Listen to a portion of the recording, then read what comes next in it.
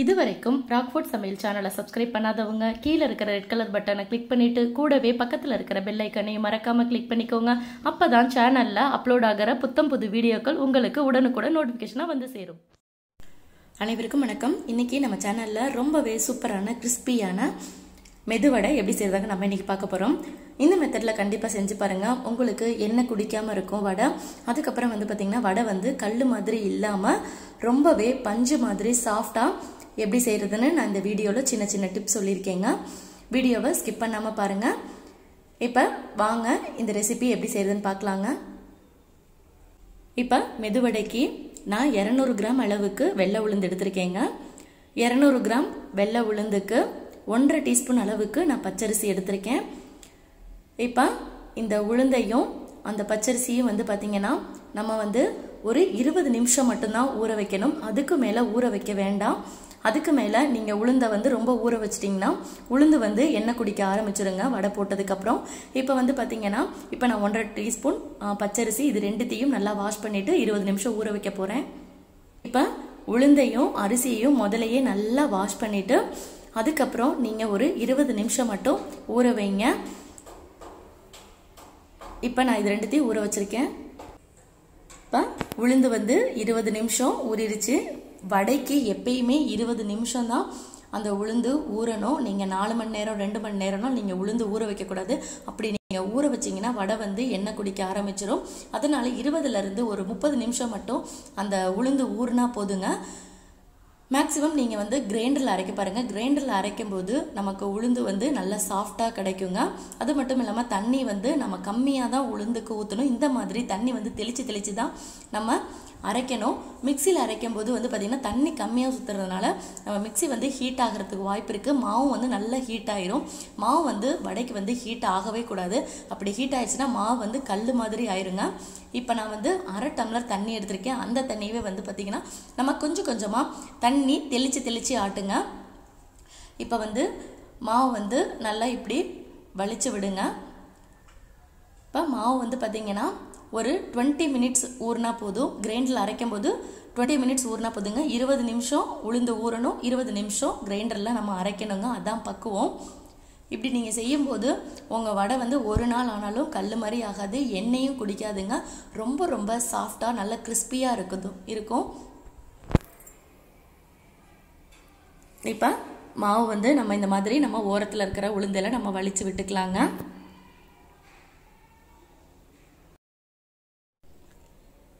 இப்போ மாவு லேசாக அரைபற்ற ஆரம்பிச்சிருக்கு. இந்த ஸ்டேஜில் நான் வடைக்கு தேவையான உப்பையும் நான் இதிலேயே சேர்த்துக்கிறேங்க. சேர்த்துட்டு இது எல்லாத்தையும் நம்ம ஒரு 20 நிமிஷம் நல்லா கெட்டியாக அரைச்சி எடுத்துக்கோங்க.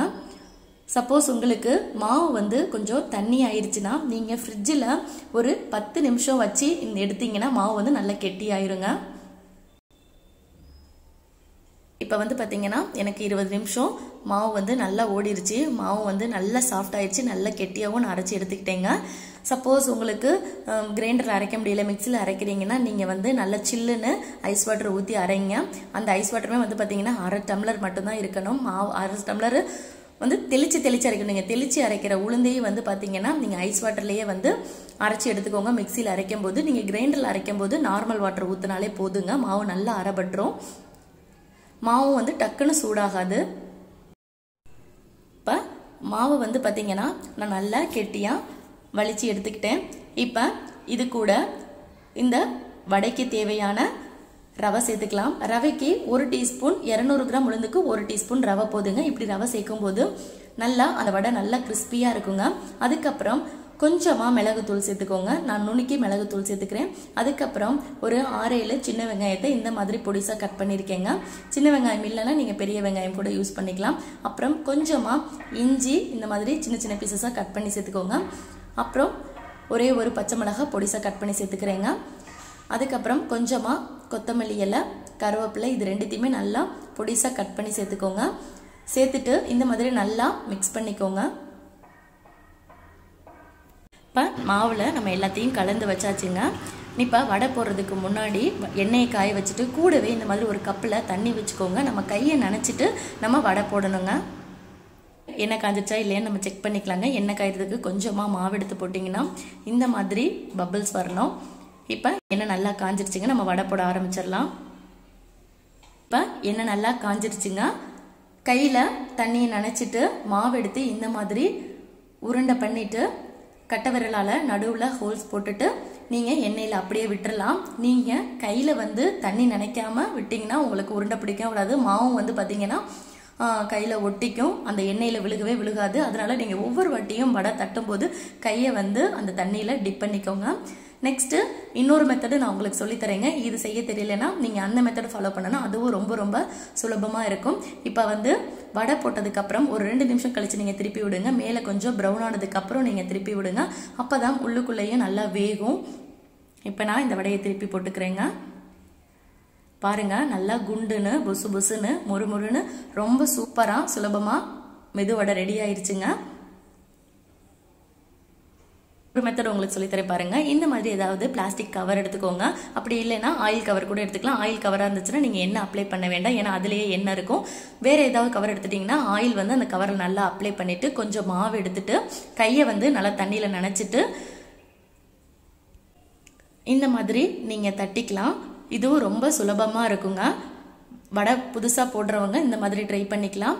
ஆனால் நீங்கள் கையை வந்து கொஞ்சம் தண்ணியில் வந்து நனைச்சிக்கோங்க. இப்போ பாருங்கள், நல்லா வடையும் நமக்கு மெலிசாக வரும். இப்போ அப்படியே நம்ம எண்ணெயில் விட்டுறலாங்க. கையில் நீங்கள் தண்ணி நனைச்சிக்கிட்டா மட்டும்தான் இந்த மாதிரி நீங்கள் ஆயிலில் போடும்போது அந்த வடை நம்ம கையில் ஒட்டாமல் எண்ணெயிலேயே அப்படியே விழுந்துரும். இப்போ இதுவும் நல்லா வேகட்டுங்க. கண்டிப்பாக செஞ்சு பாருங்கள். இந்த மாதிரி ரொம்பவே ஈஸியாக இருக்கும். தண்ணி மட்டும் உளுந்தில் பார்த்து தெளிச்சுக்கோங்க. ரொம்ப தண்ணி ஊற்றி அரைச்சிட்டிங்கன்னா மாவு வந்து ரொம்ப எண்ணெய் குடிக்குங்க அந்த வடை. நீங்களும் இதே மாதிரி செஞ்சு பார்த்துட்டு உங்களோட ஃபீட்பேக்ஸை எனக்கு கீழே கமெண்ட் செக்ஷனில் சொல்லுங்கள். இந்த மாதிரி ஏதாவது ரெசிபிஸ் வேணும்னா எனக்கு கீழே கமெண்ட் செக்ஷனில் சொன்னீங்கன்னா அதை நான் அடுத்தடுத்த வீடியோவை நான் உங்களுக்கு அப்லோட் பண்ணுவேங்க. என்னோட இந்த பதிவு உங்களுக்கு பிடிச்சிருந்ததுன்னு நம்ம சேனலை மறக்காமல் லைக் பண்ணிக்கோங்க. கூடவே ரெட் கலர் சப்ஸ்கிரைப் பட்டனை கிளிக் பண்ணிட்டீங்கன்னா நான் அடுத்தடுத்து அப்லோட் பண்ணுற வீடியோக்கள் உங்களுக்கு உடனுக்குடன் நோட்டிஃபிகேஷனாக வந்து சேரும். என்னோட இந்த பதிவு பார்த்ததுக்கு நன்றி.